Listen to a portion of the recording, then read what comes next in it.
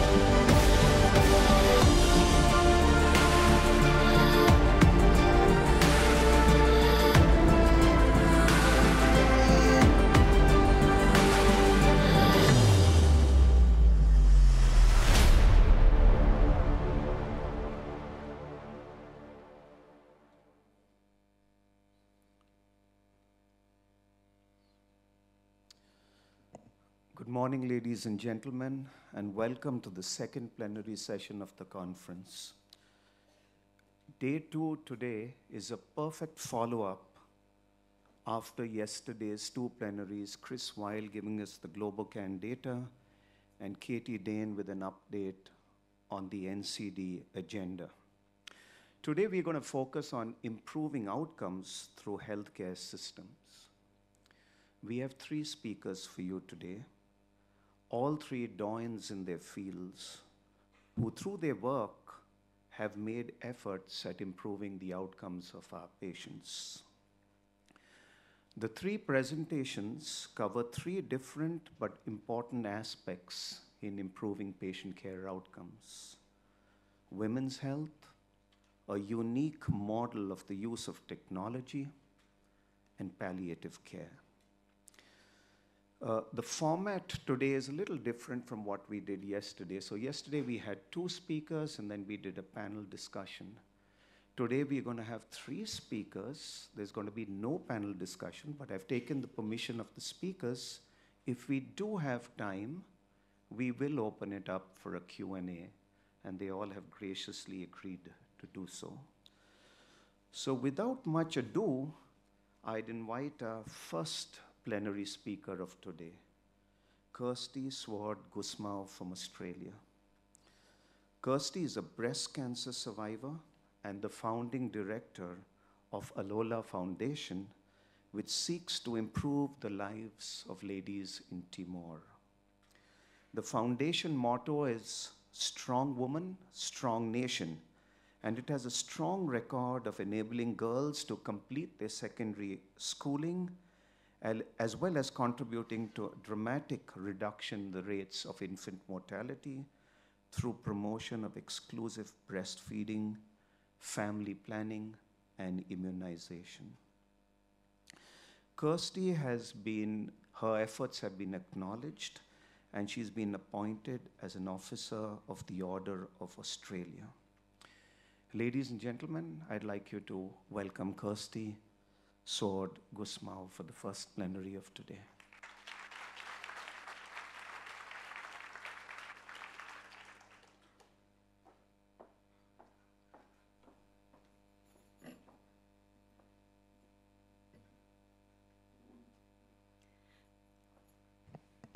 Ladies and gentlemen, I'm deeply grateful for the opportunity that I've been given to speak to you, and I thank my friends at the Breast Cancer Network of Australia for the part that they played in making it possible for me to be here with you at this important gathering.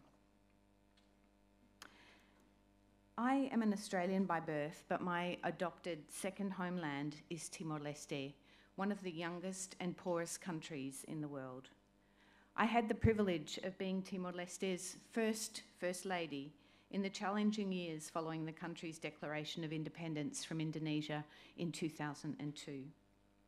There were so many important issues and challenges facing the country over those years, given the mammoth task of rebuilding a nation and a people shattered both physically and mentally by decades of war and centuries of colonial rule. I chose to focus my attention on women and their special needs often neglected in a patriarchal society like Timor-Leste's.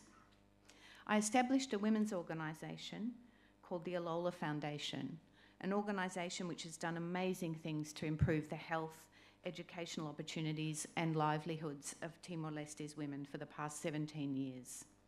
I could talk to you for hours about the amazing women of Alola, but I'm conscious that I have a very short amount of time to share with you today. And so let me jump to the bit of my story that concerns cancer. When I was diagnosed with breast cancer in December 2012, I was lucky to find myself in the country of my birth. I was lucky too to have expert care, top-notch treatment facilities, and the comfort of knowing that some of the top brains in the field were guiding me to good health.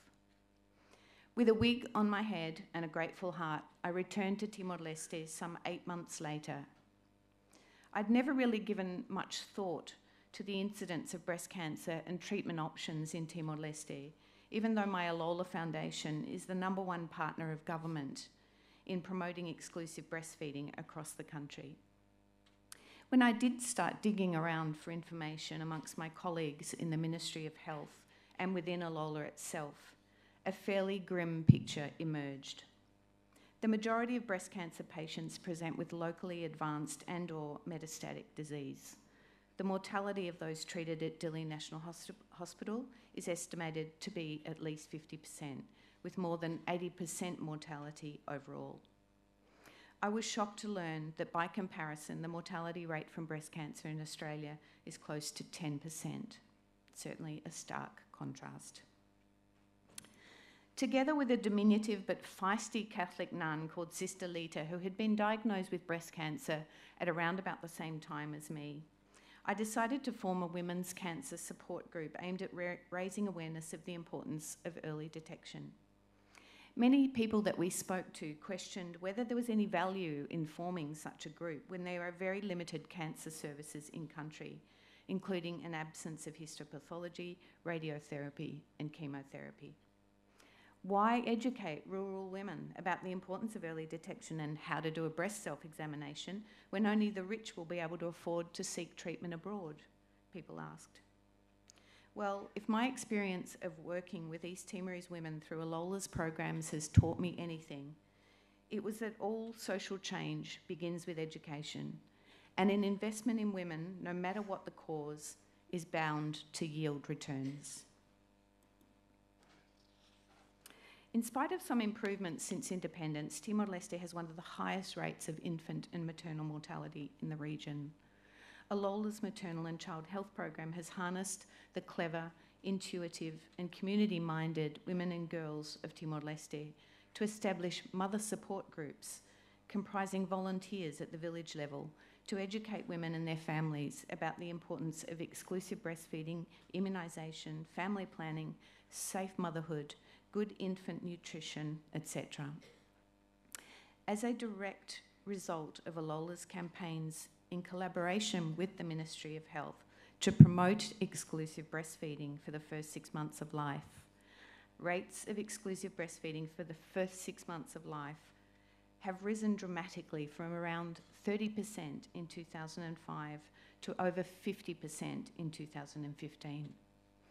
This work, in tandem with awareness raising around good infant nutrition feeding practices, contributed to Timor-Leste achieving Millennium Development Goal number 4 relating to a reduction in rates of under 5 mortality. In 2016, Haliku was officially adopted by the Maternal and Child Health Program of Alola. And so nowadays, as well as talking to women about the life-saving power of exclusive breastfeeding, our trainers share information about how early detection of a tumour can similarly save lives. And here I would like to introduce the manager of the Alola Maternal and Child Health Program, Maria Gutierrez. Manamaku. I'm so thrilled that with the support of local organisations here in Malaysia, Maria was able to accompany me here to Kuala Lumpur to this very special event. Since 2016, 80 women's cancer prevention workshops have been conducted for community health volunteers, government and private institutions, female soldiers, Catholic nuns and school students. Awareness-raising campaigns have been conducted in 59 villages and exhibitions held at government institutions in 11 municipalities. The program has reached 8,500 people and has supported and referred 88 patients for treatment. Deeply entrenched gender inequalities have a significant impact on a woman's overall health status and her health-seeking behaviour. Even when services are available, women's low status may continue to undermine their access to care. The women of Timor-Leste, particularly those in rural or remote communities, are often discouraged by their male partners to seek medical attention for health problems relating to private parts of their anatomy. They'll often have recourse to a traditional healer and traditional medicine administered at home. Only 20% of all babies are delivered in a health institution, with most women opting to give birth at home, sometimes due to pressures from a husband or a mother-in-law. Only 30% of births are attended by a skilled provider, and only 32% of new mothers and babies receive any postnatal care. In a country where over 40% of the population live below the poverty line, sometimes the cost of public transportation to get to a medical centre is prohibitive. Even more daunting for families is the high cost, sometimes as much as several $100s, of arranging for the return of a body following the death of a patient. Women may therefore be reluctant to go to hospital for fear that they will die there and burden their family with the cost of transporting a body home. Continued growth of the Timor-Leste economy, including a reduction in high rates of unemployment, will assist with addressing the economic barriers to women's access to healthcare. Nevertheless, the societal barriers related to women's status in the community are of course a longer-term project and one which will require commitment and investment across all sectors. Cigarettes and cigarette smoke are everywhere in Timor-Leste, in homes, on the streets, in roadside stalls and in schools. The country has one of the highest rates of tobacco consumption in the world, with over 70% of Timorese men using tobacco. One of these men was my former husband and first president of an independent Timor-Leste, Shanana Gusmao. In spite of my remonstrations, my children grew up surrounded by cigarette smoke, and they're not alone. According to the Global Youth Tobacco Survey of 2013, 66% of young people are exposed to tobacco smoke at home. Most cigarettes are imported from Indonesia, which also has a very high smoking rate in the population. In June 2016, the government of Timor-Leste approved a new law aimed at tackling the problem of tobacco consumption in the country. A national anti-tobacco campaign, including radio and television commercials, has been rolled out to convey accurate information about the impact of smoking. In May, an executive order was issued to all government ministries banning smoking in public places, including public transportation. A short time later, the chair of the Civil Service Commission reinforced the prohibition of smoking in all public administration working environments. This new law is a very important step in the right direction if Timor-Leste is to achieve the targets set forth in its own NCD action plan, as well as the SDGs relating to premature mortality and strengthening the implementation of the WHO Framework Convention on Tobacco Control. Nevertheless, without the education and empowerment of women and men, and in isolation from the social change that's required to amplify the voices of wives, mother and children, most often the unwitting victims of the tobacco addiction of their husbands, fathers, brothers and sons, this law will bring about change only very slowly. Household air pollution due to solid fuel combustion is an important risk factor for chronic respiratory diseases. During a recent visit to Balcao Referral Hospital in Timor's second largest city, I was told by the doctors there that the majority of the children in the paediatric ward were suffering from respiratory infections. Only a small fraction of households use clean energy such as electricity. Not unsurprisingly, the 2007 Timor-Leste Living Standards Survey noted a direct correlation between education standards, wealth, and place of residence in use of clean and dirty energy sources, with wealthy, well-educated urban families being less likely to use firewood or kerosene as a fuel source.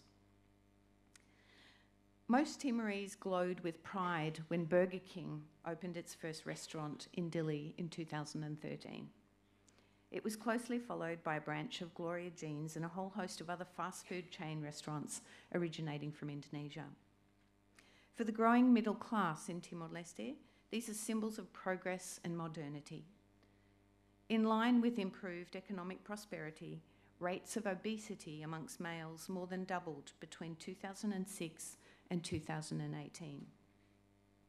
The Government of Timor-Leste's NCD Action Plan 2014 to 2018 acknowledges the importance of adoption of policies that limit saturated fatty acids and the marketing of foods and non-alcoholic beverages high in saturated fats, trans fatty acids, sugar and salt.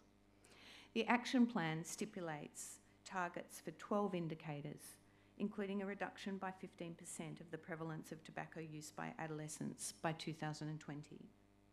It also acknowledges that there is a lack of baseline data on most of the indicators and that national efforts for prevention and control of NCDs are still quite young. It also references the fact that there is currently inadequate capacity in the country to implement the action plan fully, despite a strong political commitment. In light of the government's limited human and financial resources to tackle the growing burden of NCDs, partnerships are vital. In addition to the large multilateral and bilateral partners, there is a role for smaller, high-impact collaborations, such as those established with Haliku and my Alola Foundation. The Timor-Leste National Breast Cancer Control Project was established in 2017, and it's a joining of forces of the Royal Australian College of Surgeons, the Alola Foundation, the Ministry of Health, and the donor, the Annie Millicent Childcare Foundation, with technical support and other practical support provided by the Breast Cancer Network of Australia. Its aims are to boost health professional and community education, improve diagnostic and treatment facilities at the National Hospital, and develop a palliative care service. And we've been very excited to make contact with a number of local Malaysian organisations and also Indonesian organisations, the Yayasan Kanker Indonesia, who are prepared to work with us on providing training to our nurses and helping us set up a new palliative care service, which has not been in existence to date. There is no systematic cancer reporting in the country. However, manual records indicate that breast cancer represents about 10% of the general surgery workload. In a small but important effort to assist the National Hospital to document and report on breast cancer cases, I and my Haliku colleagues recently gifted a laptop to Dr. Alito Suarez, the Director of Surgery at the National Hospital and Chair of the Timor-Leste National Breast Cancer Control Program. Another recent initiative has been the establishment of a weekly breast clinic at which Haliku staff are available to offer practical support to patients and to gather data. Supports to patients include assistance with covering the costs of transportation to and from Dili for consultations and the fees of around $200 charged by the laboratory in Indonesia, which tests the biopsy samples taken at Dili National Hospital. I'm very proud of this robust partnership, which is truly bearing fruit. Since Haliku's establishment in 2014, numbers of cases of breast and other women's cancers being treated at Dili National Hospital have doubled. As the only public awareness and early detection program in the country, Haliku and Alola's breast cancer care work play a vital role in improving breast cancer mortality rates within Timor-Leste. Its current annual budget is just US $30,000, which to date has been contributed from local private sector partners. By running a study tour to Timor-Leste back in August, I was able to rustle up sufficient funds to keep Haliku's work going through to the end of this year. But who knows what 2019 will bring. Mako and I were interested to attend a Track 5 presentation on raising funds and attracting resources from government this morning, and we hope to be able to attend more this afternoon. And of course, if any of you have any specific advice and recommendations, we would love to hear from you. Dili National Hospital has not had supplies of tamoxifen for close to 2 years now due to resource limitations and overly complex procurement processes. We don't even have the histopathology facilities and services in order to determine whether tamoxifen is the most appropriate drug to prescribe to patients. So the situation is quite dire, as you can imagine. The profile of the average woman presenting for cancer treatment in Timor-Leste is relatively young, of productive and childbearing age, a reality which only magnifies the importance of Haliku's work. My adopted homeland of Timor-Leste has lost close to a quarter of its population due to war and conflict over 24 years. It hurts my heart to see women and their families continue to suffer unnecessarily in a time of peace and independence. Community awareness, health professional education, prompt referral, along with developing the diagnostic and treatment facilities at a national level are the foundations for improving breast cancer outcomes in Timor-Leste. Palliative care, as I mentioned, still very much in its infancy in our country, is also vitally important. Investing in the training of women surgeons and medical specialists would also help women patients to feel comfortable presenting with suspected breast or other tumours. Whilst it's important to mitigate the supply-side failures that contribute to breast cancer and NCD mortality and morbidity, it's also crucial that we give due consideration to the combination of social and economic factors in the wider environment that drive gender inequality in health. In addition to women's practical needs, including access to medical services and good nutrition, their strategic needs must also be addressed. These include education, livelihoods, incomes, participation in politics at all levels, assistance with childcare, freedom from violence, and the right to control their own fertility. This is a long-term process requiring action.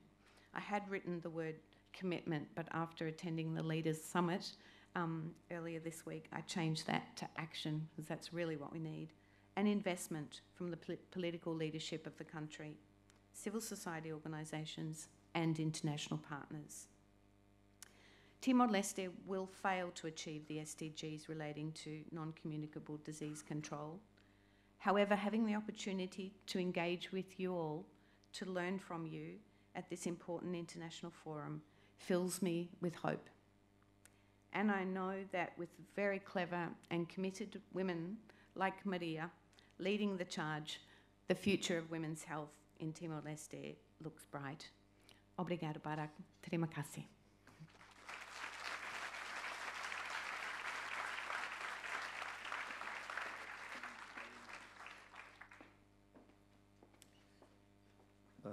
Thank you, Kirsty. Congratulations on your work, action as you call it, and the best as you continue your efforts in East Timor. I'm sure stories like hers will inspire many of us to work towards similar success stories in our own environment.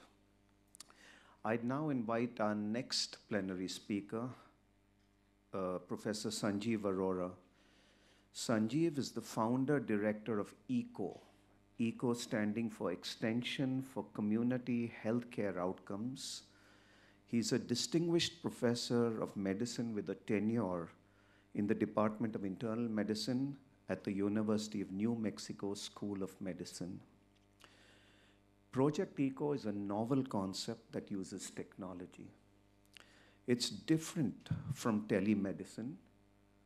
Here, experts mentor primary care clinicians to help them manage their patient cases and share their expertise via mentoring, guidance, feedback, and didactic education. Sanjeev in his talk will explore the applicability of ECO to cancer control and how the initiative could contribute to achieving university health coverage. Let's join in welcoming Sanjeev to deliver his plenary.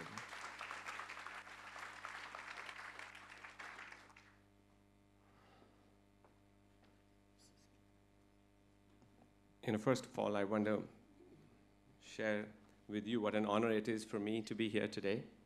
I want to thank the leadership committee of UICC that invited me, and special thanks to Lisa Stevens from NCI that made this happen. And it's actually my first conference, and I'm just amazed to see this amazing group of people all dedicating themselves to reduce disparity, which is our goal at ECHO. At ECHO, our mission is to democratize medical knowledge and get best practice care to underserved people all over the world. Our goal is to touch the lives of 1 billion people by the year 2025. The key strategy ECHO uses to help 1 billion people is to move knowledge instead of moving patients and providers. The story of ECHO starts with a disease, one disease. I'm a gastroenterologist by profession, and I'm a specialist in treating hepatitis C. Hepatitis C affects 70 million people worldwide. It's a curable infection, but without treatment, 28% of people who have it will die from it, either from liver cancer or liver failure. Despite the fact that we can cure the vast majority of patients, less than 5 million have been treated, and as of today, more new patients get hepatitis C than are cured, and we expect 20 million people will die unless we get our act together and get treatment to the others. So I live in Southwest United States, in New Mexico, and 28,000 patients had been diagnosed to have hepatitis C there.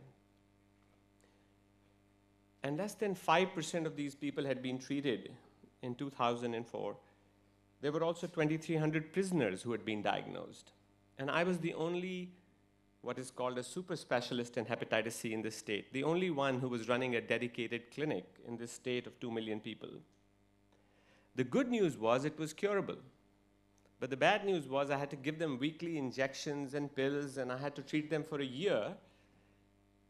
And this was difficult because people had to make 12 to 18 trips to come and see me. There were patients who were driving 250 miles each way, coming 12 times for one course of treatment, and with an 8-month wait to see me, poor people had no chance to get treatment. They didn't have the money to travel, and they would have to wait 8 months. So I developed ECHO to try and solve this problem. What happened was, around 2004, there was a 43-year-old woman. She was a single parent. Her husband had died in a car crash, and she had 2 children. One was a boy who was 14 years old, a girl who was 9.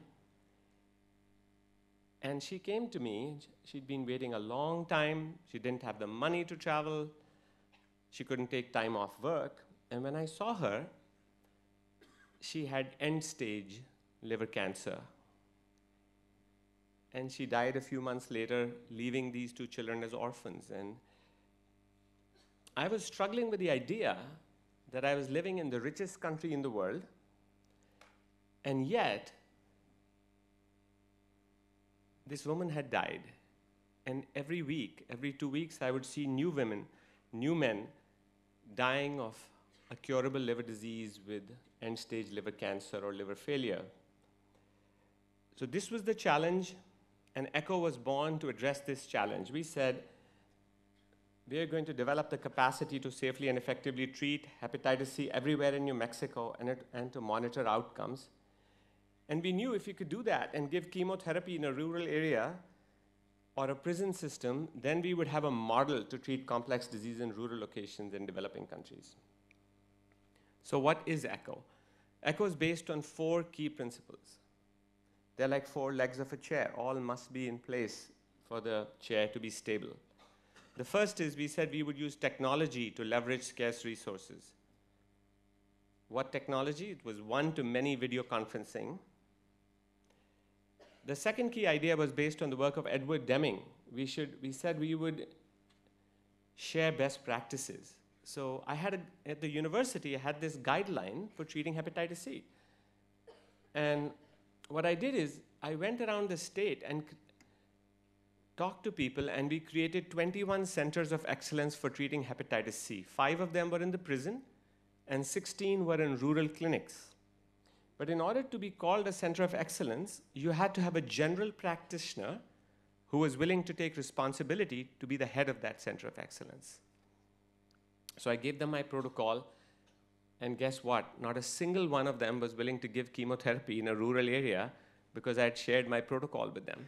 After all, there are lots of lawyers in America. So I asked myself, how did I become an expert in treating hepatitis C? I was not born that way. When I did my fellowship in Boston, Massachusetts, from the first week, they would put me in a patient's room. I would see a patient, come out and present to my professor, see another patient, present to the professor, another one, present to the professor, and after 2 years, they started calling me a gastroenterologist. I said, aha, I'm going to use this model to create new hepatitis C-ologists in New Mexico. We call that case-based learning, and that we would use a web-based database to monitor outcomes. So what do we actually do?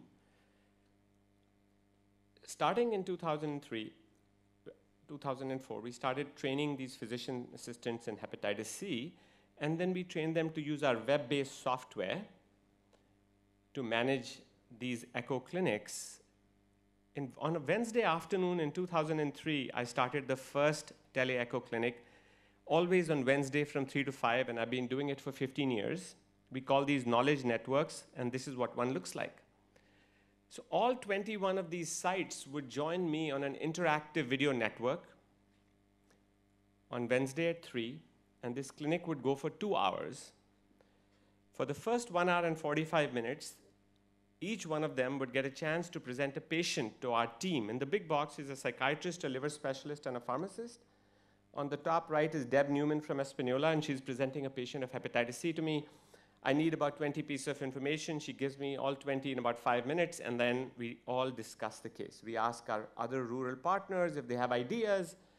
Then we go to the bottom left. That's the Department of Health in Las Cruces. So overall, 10 de-identified patients, and then a 15-minute lecture. That's a standard tele-ECHO clinic that we started doing.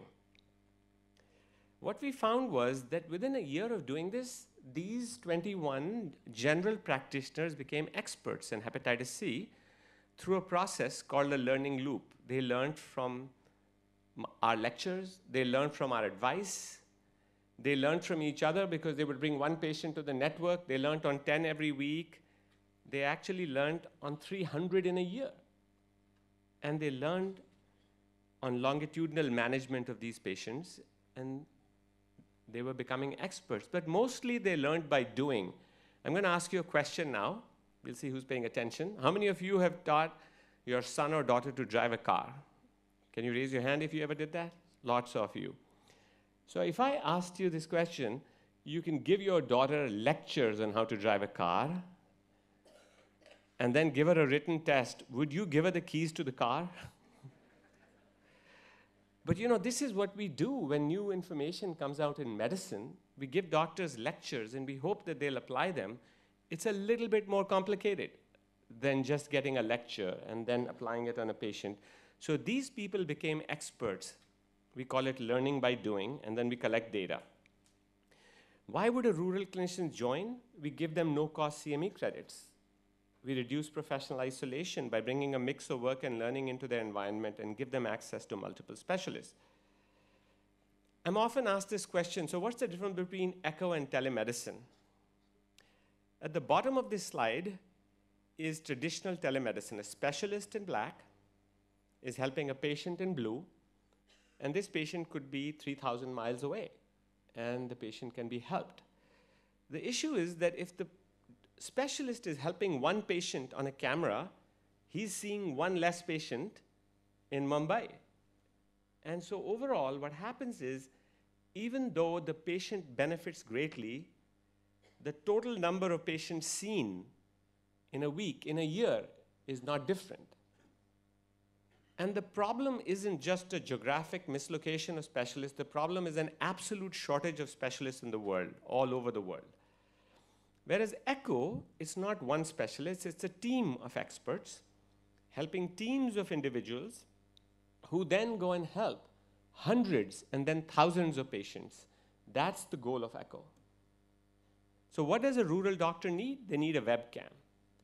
Everything else below the webcam, we provide from Echo Institute at the University of New Mexico, all over the world. We provide the worldwide platform for video conferencing, video recording system, so these clinics are recorded. We have a repository in the cloud of intellectual property from all over the world for 70 different disease areas where people put their curricula, case presentation templates, PowerPoint presentations, and we have a clinical management tool, etc. So we've done 600 such clinics, treated 6,000 patients, provided almost 80,000 hours of CME credit. The first thing we wanted to know was, did these doctors have self-efficacy? We knew that no doctor could give chemotherapy without self-efficacy. Just like you wouldn't allow your daughter to drive a car without guided practice. So we took 25 of these clinicians. Scale is 1, I have no skill. 7, I'm an expert who can teach others. And in 1 year, the ability to treat liver disease, 3.2 to 5.5. To treat HCV, 2 to 5.2 out of 7. Fifth question, can you serve as a local consultant within your clinic, 2.4 to 5.6. So what we started seeing was a very interesting phenomenon started emerging. First, these doctors treated their own clinic patients, but then everybody in the town with hepatitis C went to them. And the wait in my clinic in 18 months fell to 2 weeks. Now, 15 years later, the wait in my clinic is still only 2 weeks. Overall competence went from 2.8 to 5.5. We knew patients were benefiting because cure rates were high, access was good. We wanted to know, do doctors benefit? In this study, 97, 94, and 98% felt achieving competence was beneficial to them. Has it diminished your professional isolation? 4.3 out of 5. Enhanced my professional satisfaction? 4.8. Benefit to my clinic? 4.9. Expands access to HCV treatment? 4.9 out of 5. The next question was very perplexing to me because it had nothing to do with hepatitis C. I was asking these rural doctors in America, is access to a specialist in general a major area of need for you? 4.9 out of 5. The reason it was perplexing is we have more specialists in the United States than any other country in the world. We have 50 times more than Africa, and yet our rural doctors can't access specialists. So we have hypothesized that 6 billion people in the world don't have access to the right knowledge at the right place at the right time. And if you don't have the right knowledge at the right place at the right time, you cannot get the right care at the right place at the right time. Even, you remember that 43-year-old single mom who saw me? She was living in America. All the medicines were available. She didn't have to pay a cent for them. But if the knowledge didn't exist where she lived, care was impossible to get. So of course, it's not good enough that doctors have a really good time, right? The question is, can they do as good a job as super specialists? So we studied that in a head-to-head study which was published in the New England Journal of Medicine in 2011. Outcomes of treatment of hepatitis C by primary care providers. At the time the study was published, literally in no other state than New Mexico, primary care doctors were treating hepatitis C. So objectives were to train primary care clinicians in rural areas and prisons to show that such care is as safe and effective as a university. We can improve care for minorities. We took these 21 intervention clinics, 16 rural clinics, 5 prisons. Control was university clinic. Principal endpoint was a cure of the virus, lifelong and permanent cure. These are the results. 68% of the echo patients getting chemo were minorities, 49% of the university. Genotype 1 cure rate, 50, 46, 70, 71 for genotype 2 and 3. We concluded that rural primary care clinicians deliver hepatitis C care under the aegis of ECHO that is as safe and effective as a university clinic, and that we can improve access to care for minorities. What was really surprising about this study, and it applies to cancer, because I'm going to get to cancer in a minute, is that this cure rate was higher. These rural doctors were getting higher cure rates than solo specialists in the United States. Because when patients have to travel long distances, cure rates are lower. We then described 6 criteria. We said if the disease was common, management was complex, new treatments coming, high societal impact, serious outcomes of untreated disease, and if you have effective treatments, you could use this model. We used the Pareto's principle called the 80-20 rule. That is, you don't need to do echo for 200 diseases. You do it for the top 20, 30 diseases in your country and produce the same level of care at a community health center as a university. That will have a transformative influence. The goal of ECHO is a force multiplication. This is a US Department of Defense term. We have defined it in healthcare as an exponential improvement in capacity to deliver best practice care 10 times, 100 times. That's the kind of capacity expansion you need if you want to reduce disparities. Now, we do ECHO in 33 countries, 239 hubs like the University of New Mexico do it.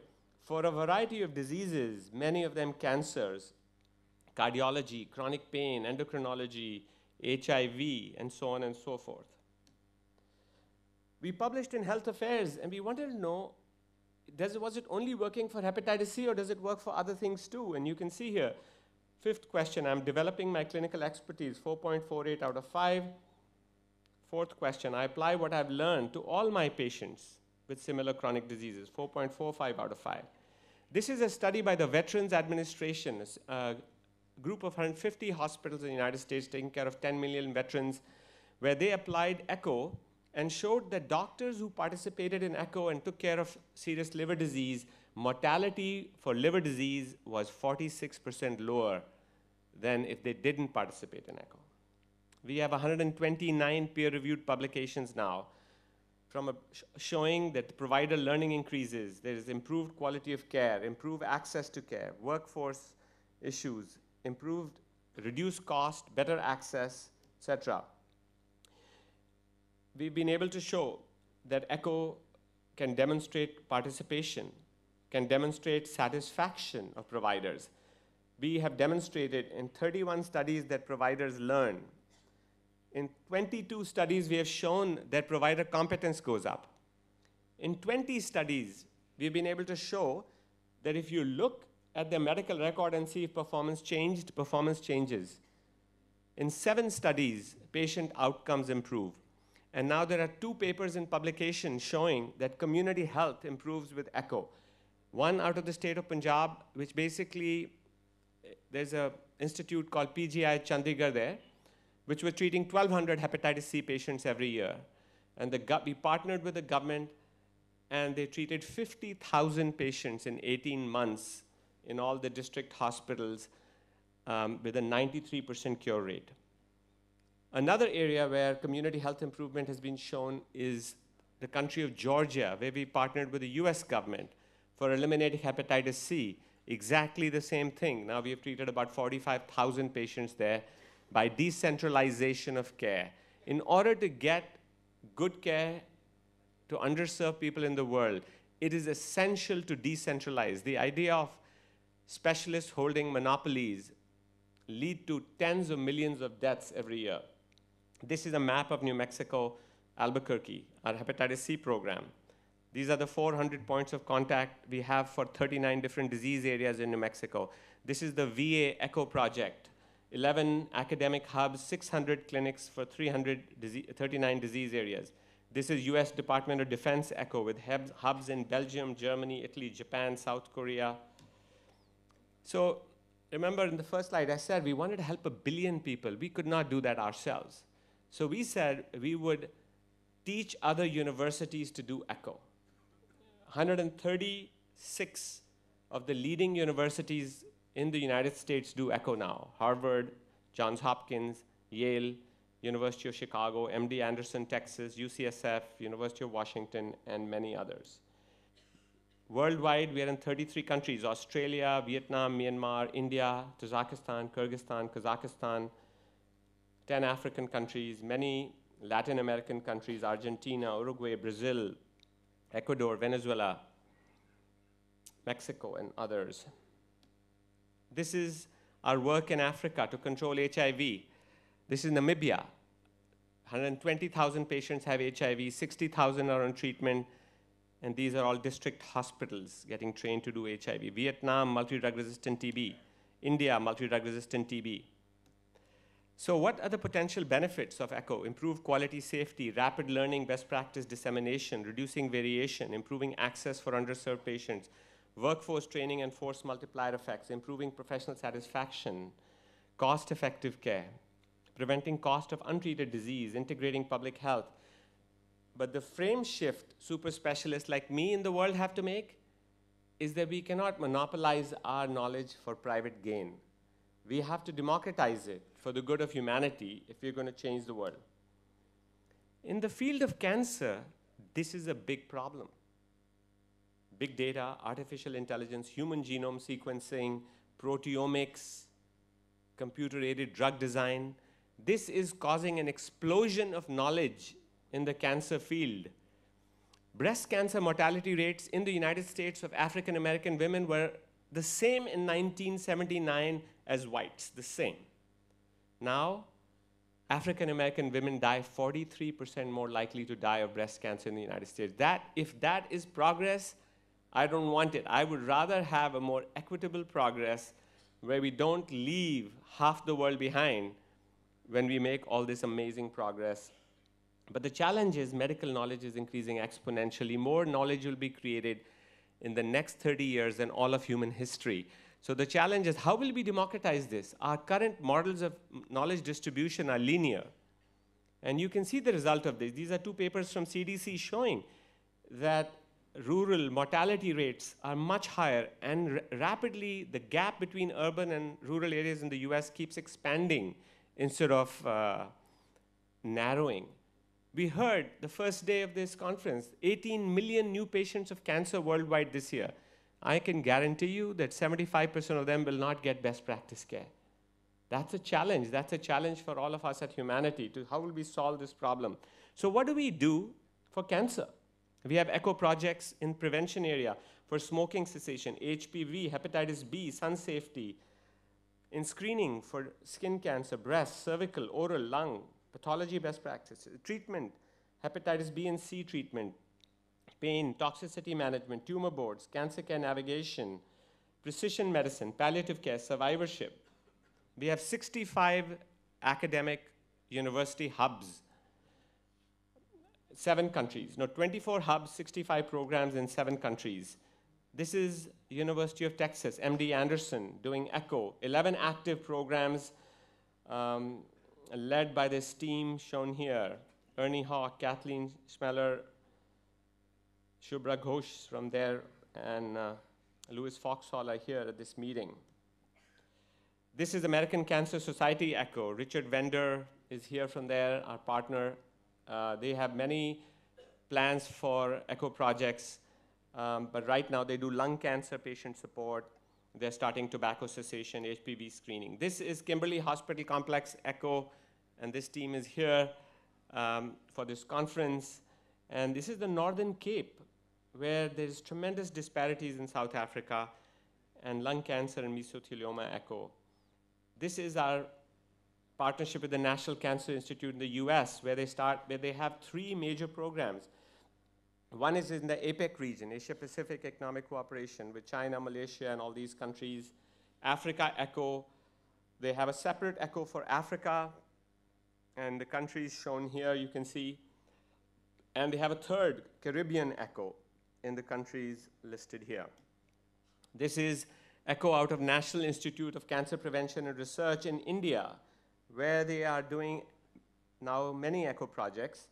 Oral cancer screening, tobacco cessation. They have trained community health workers in breast, cervical cancer screening, oral cancer screening. This is our next speaker, Dr. Rajagopal, on the left side of this slide.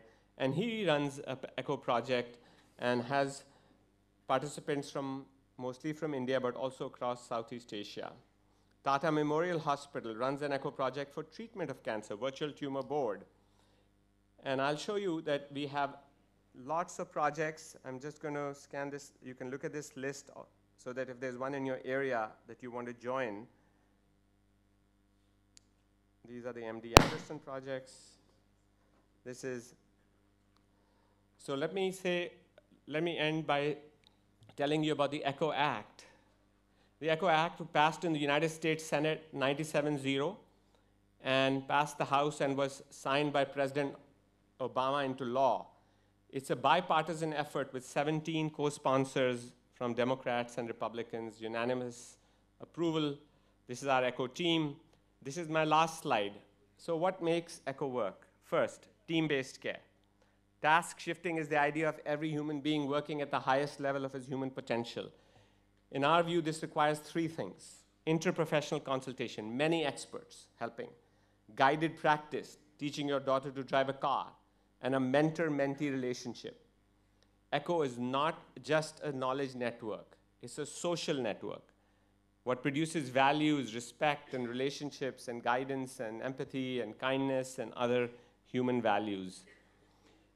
All teach, all learn is the idea that ECHO is not a unidirectional flow of information.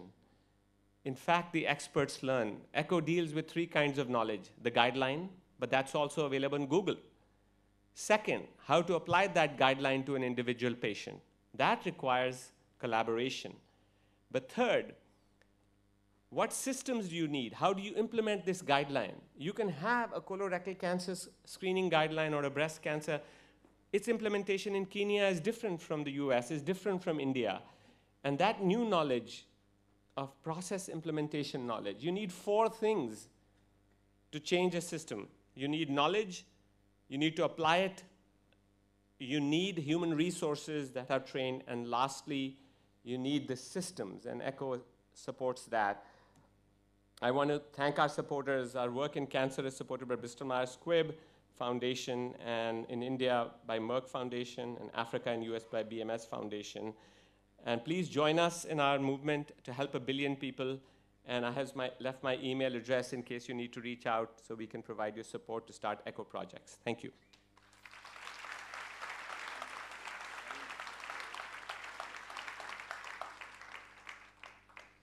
Thanks, Sanjeev. I think perfectly executioned project. He felt a need, thought of a solution, then put the science to it, and a New England Journal publication. Congratulations. And then he exported it to 70 different countries, 33 countries, 70 diseases, and over 200 hubs. So congratulations, Sanjeev, and thanks for your efforts even bringing it back into India. I think what, was a learning for me is that most of us think disparity is to do with low and middle income countries, and here in one of the most developed countries, you saw this disparity, worked on it, and then took it to the rest of the world. So congratulations. I'm sure you'll be inundated with people who will ask you for help in their own countries. We now come to the final plenary of the day. This is on palliative care. And I'd like to introduce our very own Dr. Rajagopal. He's a renowned palliative care physician and the founder and chairman of Pallium. That's a palliative non-governmental organization based in Kerala. In 2014, Dr. Rajagopal was honored by Human Rights Watch with the Alison Des Force Award for Extraordinary Activism in recognition of his tireless efforts to defend the right of patients to live and die with dignity. A little bird told me outside that Dr. Rajagopal has been nominated this time for the Nobel Peace. So I just wish him great luck if that dream works out. And there will be a little video on Dr. Rajagopal tomorrow in this very hall at about 3 p.m. in the afternoon. It's called Hypocritic, 18 Experiments in Gently Shaping the World. Now, this plenary is going to be with a little difference. Dr. Rajagopal just sent me a little message, and I'm going to quote. He says, "I'm sorry that I have a bad throat today, and I've completely lost my voice. My apologies. My dear friend Jyotsna Govil, who heads the Indian Cancer Society in Delhi, a cancer activist, has agreed to loan me her voice." So, Dr. Rajagopal and Jyotsna, please come on the stage. A round of welcome.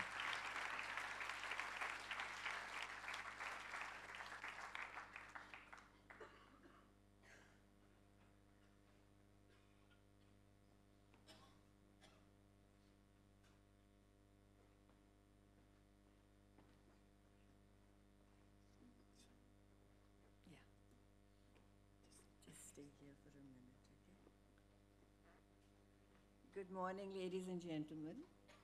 It's a privilege for me to lend my voice, as Anil says, to Dr. Rajagopal. All I'm doing is reading his words, and since I didn't have too much time to prepare, I hope you'll forgive me if I fumble.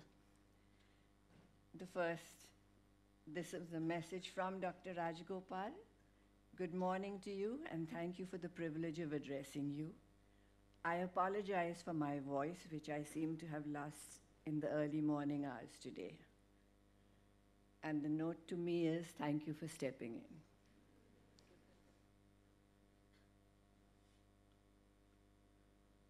This ad appeared in a South American newspaper. I'm sorry to report that the person died in pain, as morphine did not reach her in time. She is not alone. In India, more than 26,000 people commit suicide from health-related suffering. For every person who succeeds, how many dozens would be trying and failing? And for every one of them, how many dozens would be wishing that they had the courage to do it? We live in a strange world where 18% of the world's population consumes 83% of the world's medical opioids.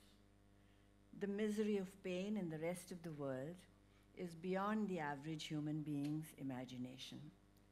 There seem to be two kinds of suffering: the so-called opioid crisis in America, as against the crisis of untreated pain in 83% of the world. Western European countries seem to have been good at overcoming both extremes in achieving balance so that most of the needy have access to pain relief, at the same time avoiding non-medical prescription opioids. But compared to the UK, the global average of consumption is about 1/40th, and in many countries like India, it is less than 1/200th of the UK uptake. My own state of Kerala is better than most of the rest of the country. And yet, only 1 out of 140 of what we might call good in the UK. The result is the poor live and die in agonizing pain. This man with lung cancer and bony metastases has spent most of the 3 weeks in this position. It took less than 1 hour, and about 5 cents worth. Is that me or you?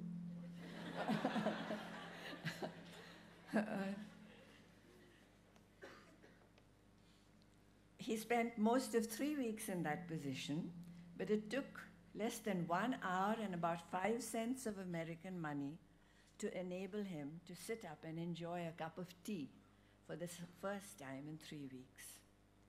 There is an added cruelty to what awaits him unless palliative care reaches him. Anyone who has money at all dies in intensive care units. They get no pain relief, but they have a tube in every orifice and are isolated from family members and die cruel kinds of death. As the British oncologist Dr. Sankha Mitra has said about the situation in India, the poor die in misery and in neglect, the middle class die in the misery of ignorance, and the rich die in the misery on ventilators. No one gets a pain-free or a dignified death. The lack of palliative care often leads to inappropriate, aggressive treatment. In most of the developing world, the cost of treatment are out of pocket for the patient and the family. Families get wiped out financially. Every year, a growing number of people are pushed below poverty line by the catastrophic health expenditure. Data from the World Bank points to more than 808 million people worldwide who are subjected to catastrophic health expenditure. More than 55 million people in India go below the poverty line in every year due to out-of-pocket health expenses. Such a denial of pain relief is clearly a violation of human rights. As the United Nations Special Rapporteur for Torture points out, the de facto denial of access to pain relief, if it causes severe pain and suffering, constitutes cruel, inhuman, or degrading treatment or punishment. So I reiterate that pain relief or palliative care should not be viewed as an optional extra or as a charity, but should be considered a human right. In the context of cultural, social, and economic realities in low and low-middle income countries, how do we make this happen?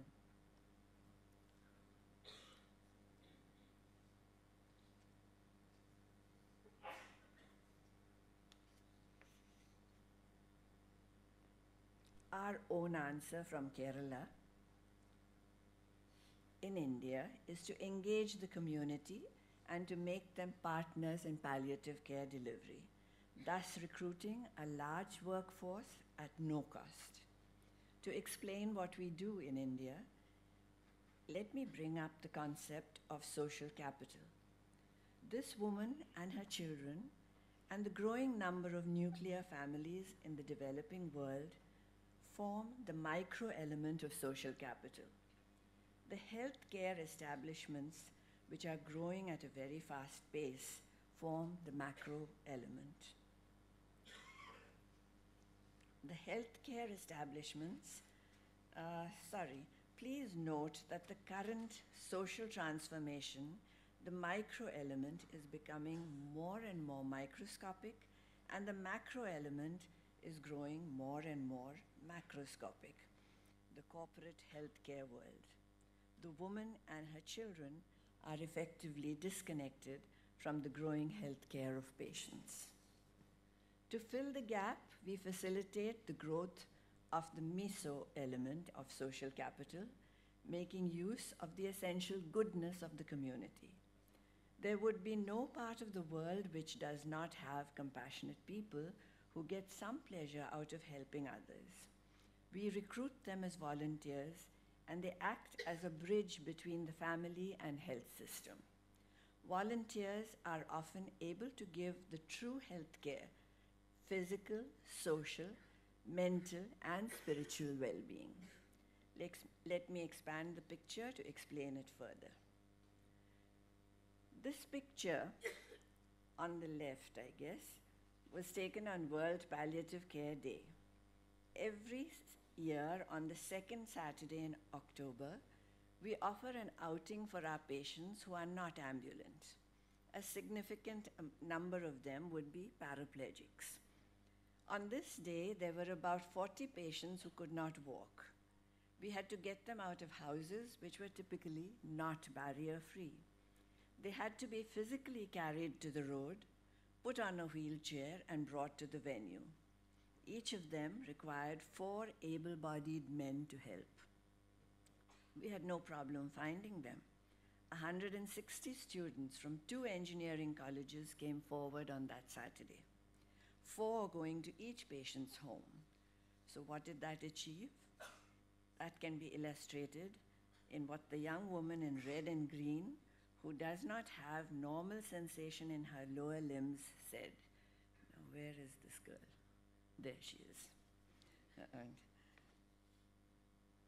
The waves touching my feet was the best experience that I have had in my whole life. Is that not healthcare?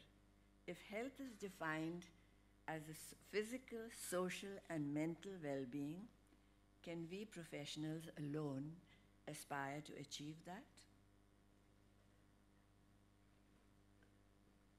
Welcoming volunteers from the community as partners in healthcare has changed our state of Kerala. More than 200 non-government organizations are involved in palliative care in their own localities. They find suffering patients, lead us to them, and act as a link between the patient and us. Our home care vehicle acts as a mobile pharmacy. Medicines and consumables are distributed to them, enough to last until the next week, and in the meanwhile, the local volunteer is able to be in touch with the patient and to be supportive. We would know if someone is starving, and between us and them, we make sure that such families get the food kit they need every month. If palliative care involves the care of families also, shouldn't the children of those families get any attention? The children often have gray lives. One patient paralyzed or dead, and the surviving spouse too busy to battle the world to remember to hug or to say, "I love you." In the face of impoverishment, many children would stop going to school. So our volunteers run an education support program. And currently we have about 300 children in our locality whose education we support, and with the required fees and materials, supplemented by an annual 3-day camp every year, where they have some fun, but also receive personal attention to psychosocial needs. About our policy of engaging the community in palliative care, the former editor of the British medical journal, Dr. Richard Smith, said, "The Kerala model does provide a feasible way of achieving Murray's vision of palliative care, covering all patients, all diseases, all nations, all settings, and all dimensions. It is hard to see how it will be achieved in any other way." We then wonder, why should the engagement of the community be limited only to palliative care? Why not all health care? But in the context of comparatively good health care in the Western world, is the participation of the community relevant? Perhaps you do not need volunteers for much of the needs because professionals are available. But I wonder whether professionals are able to make them feel loved enough and to avoid the thought, "No one cares for me." And is not loneliness a deadly disease that is growing in the West, particularly among the elderly? Well, I hear that in several parts of Canada and Australia, and perhaps in other Western countries, the compassionate community is emerging. I repeat my statement. that community participation could well be relevant to all of healthcare, in prevention, in patient navigation, in warding off loneliness, and even in providing companionship for the last days. Whether or not it is relevant to the global north, I do feel that it is essential for the global south, which, let me remind you, forms 80% of the world. Such a transformation of healthcare is not likely to happen spontaneously. It needs catechetical action and in terms of advocacy and of facilitation. But whose job is it to advocate, to argue for change? Is that the job of health professionals? Well, if we do not, nobody else will.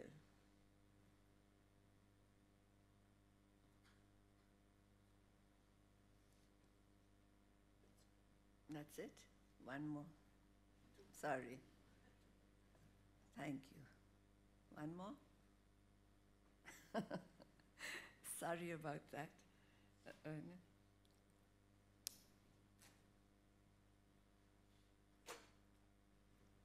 Let me conclude by pointing out that by keeping quiet, we are not being neutral.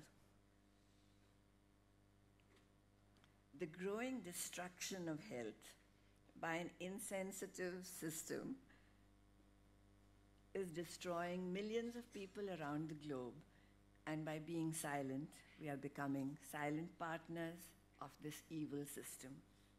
Let me end by quoting Dr. Berwick and pointing out again that being silent means assisting the harm. Thank you.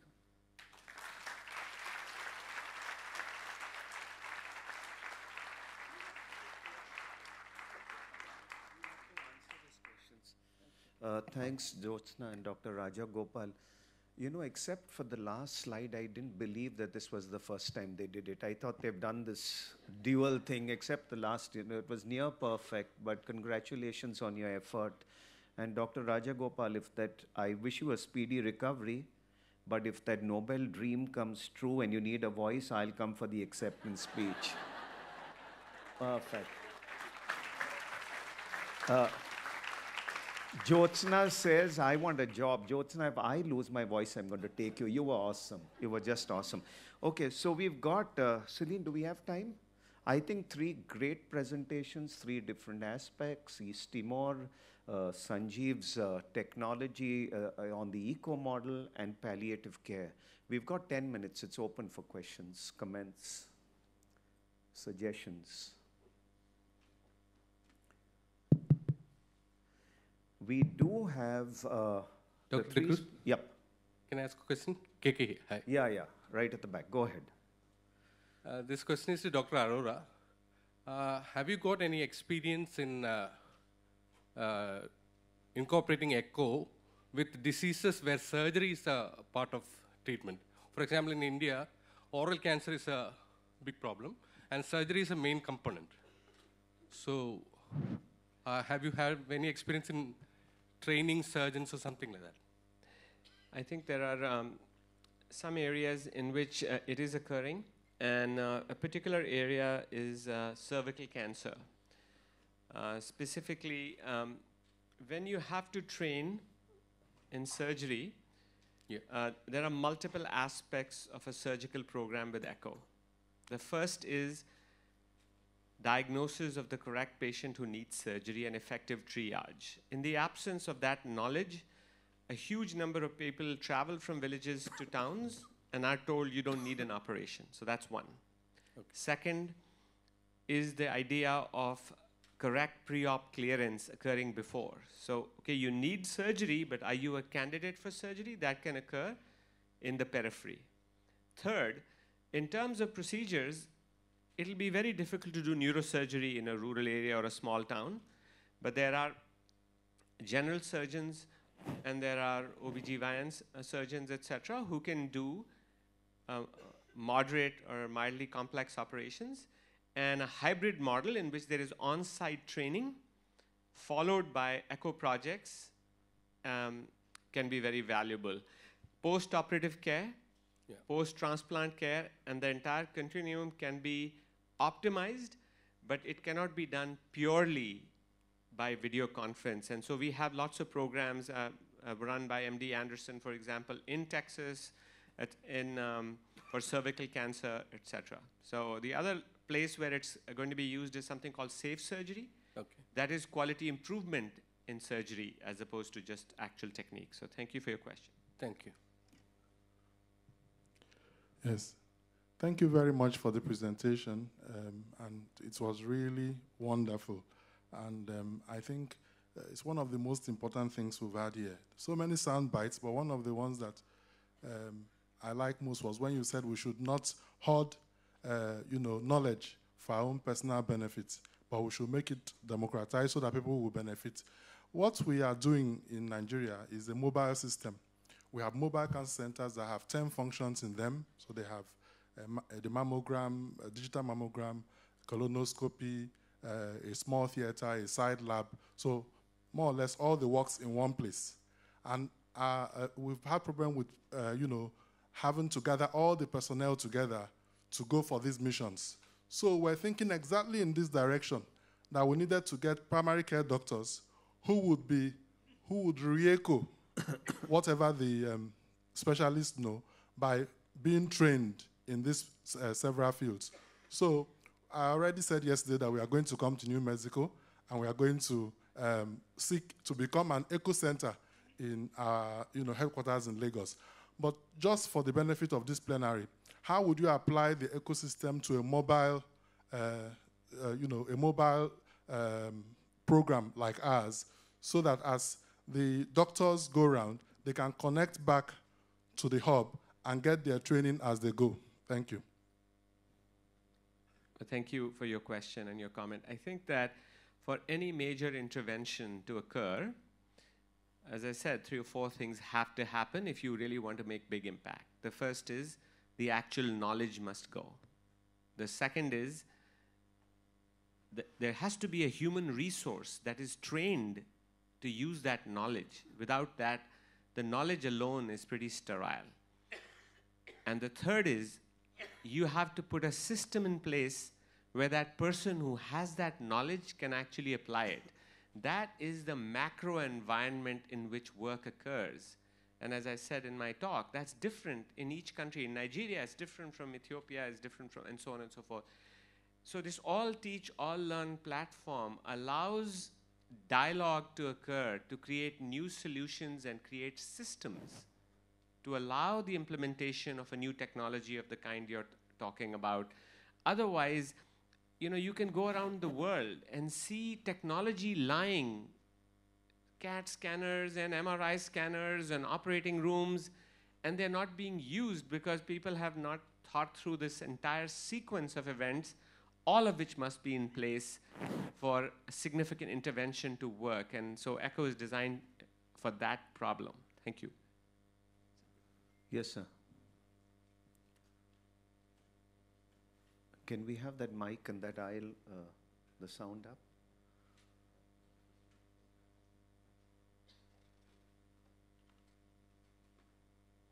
Maybe you could just try speaking. I wonder whether we could. Go ahead. Maybe you could ask a question in the meantime. Okay, a quick question on the ECHO. What are the challenges and the downside that you have faced in running these programs across many countries? I'm imagining, especially in developing countries where internet connectivity may not be that great. Maybe you could speak to the challenges and what you've been doing about those challenges. I think the primary challenge is our own thought process. The current model created in the world is monopolization.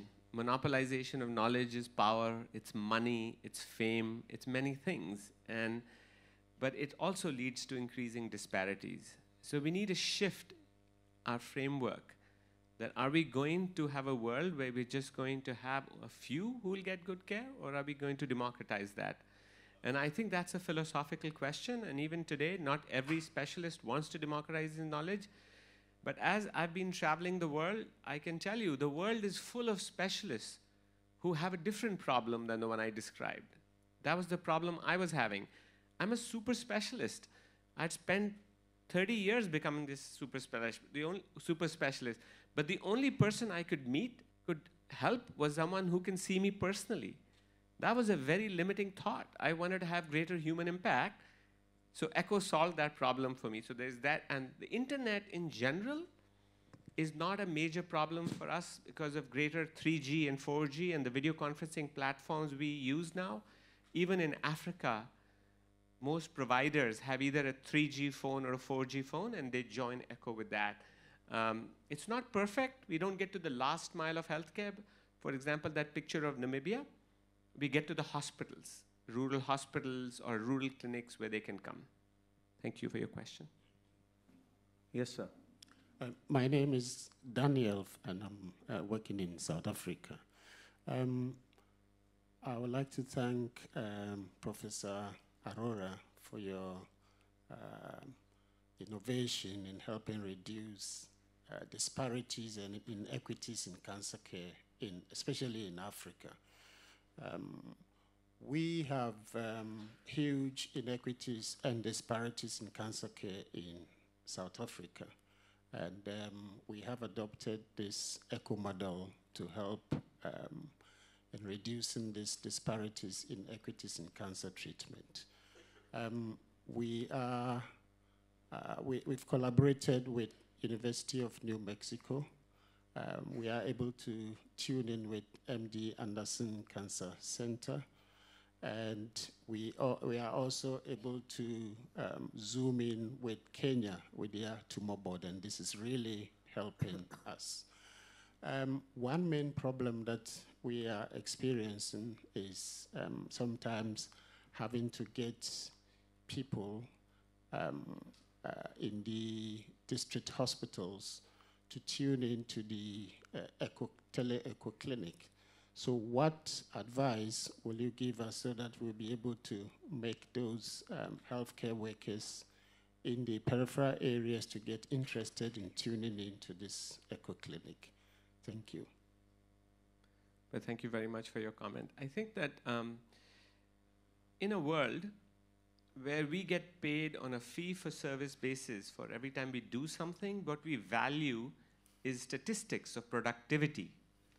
The problem is, in that model, everybody is so busy ringing the bell, it doesn't really matter whether you're creating music or you're creating noise. As long as you ring the bell, the productivity parameter has been met.